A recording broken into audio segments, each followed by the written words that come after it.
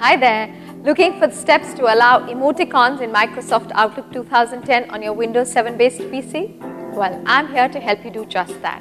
At iYogi, we take away the stress you feel when you face tech issues. By using emoticons, you can express happiness, sadness, or indifference among other feelings through the emails that you send. So here's how you can allow emoticons in Outlook on your computer system. Follow me. Open Outlook 2010. Click the File tab. Click Options.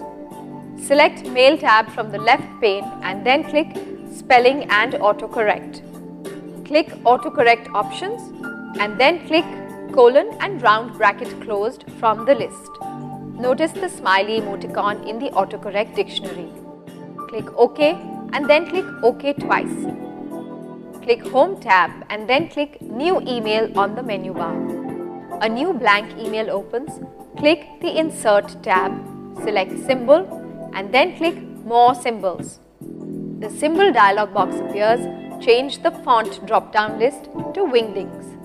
Locate the smiley face, click the image and then the Insert button. The smiley face emoticon is inserted into the email. Highlight the emoticon and click the Autocorrect button in the symbol dialog box. Notice that the smile appears in the With field. Type colon and round bracket closed in the Replace field. Click Add and then click OK. Close the symbol dialog box. Test the emoticon by typing colon and round bracket closed in the body of the email. Notice that it becomes the smiley emoticon. So you see, by following the steps given in this video, you can allow emoticons in Microsoft Outlook 2010 on your Windows 7 based PC in an easy manner. Don't you just love technology? At iYogi, we're on standby to help you get more out of your PC, along with its related software and programs.